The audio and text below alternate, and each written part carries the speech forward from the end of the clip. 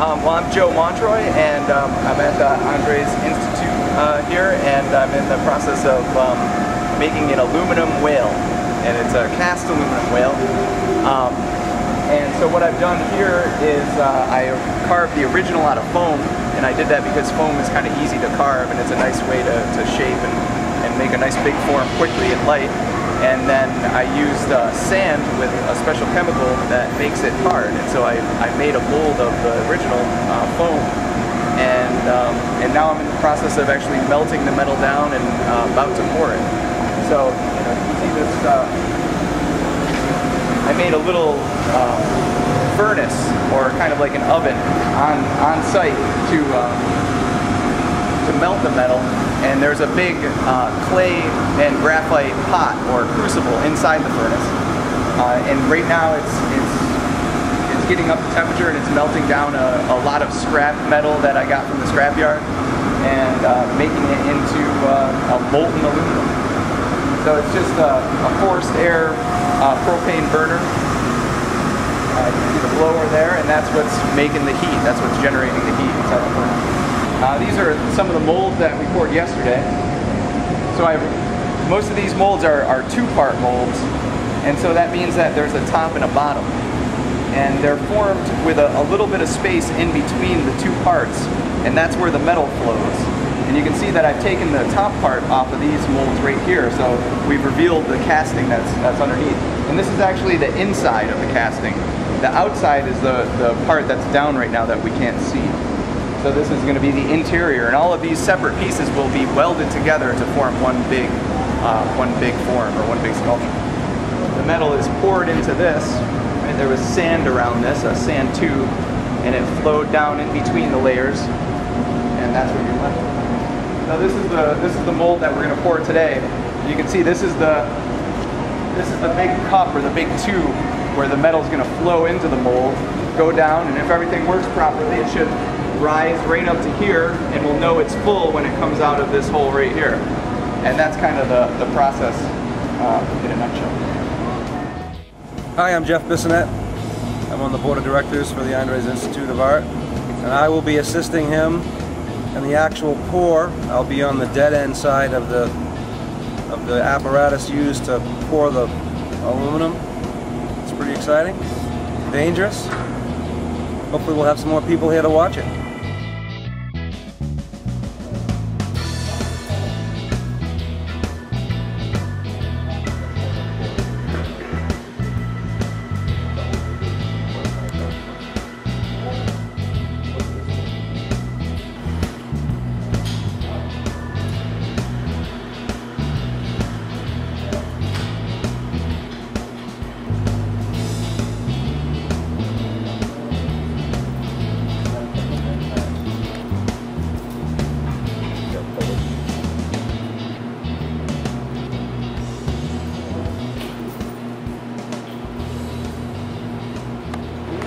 What was that additive, Jeff?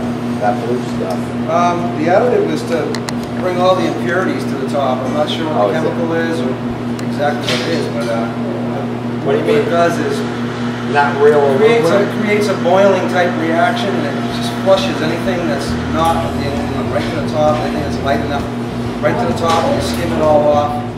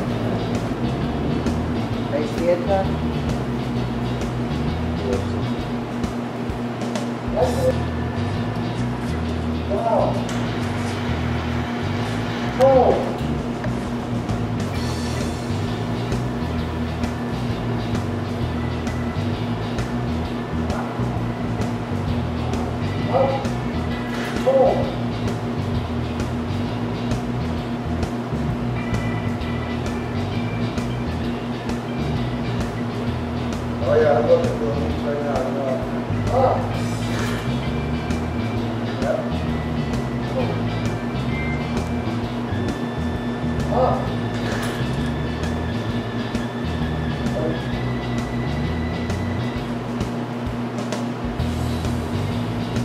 Timing is everything, John.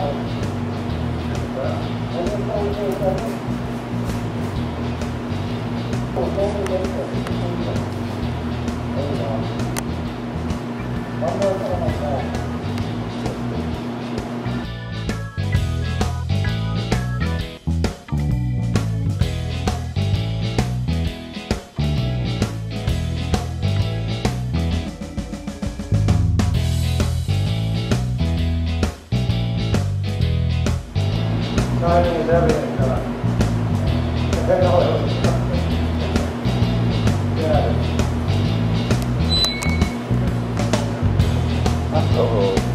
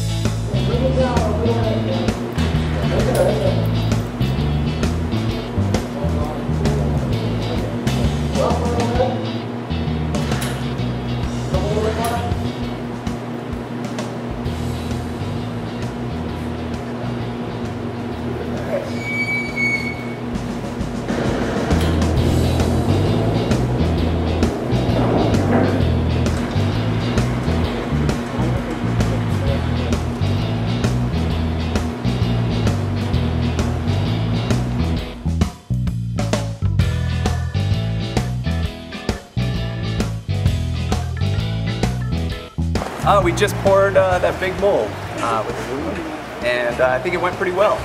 Filled up all of the risers and vents and pretty smooth pour, so it's about all you can ask for. Now we'll wait a few hours and then pop it open and see what we have. Hot? I'll have to. Yeah, this is my heel impression. Oh. Chasing the leak. I stepped right on this puddle. Did you now? Yeah. You're going to keep that. I'm thinking that. No. My name is Fee Thorpe. I'm the Director of Volunteers here at the Andres. If you'd like to volunteer, please call 603-673-8441.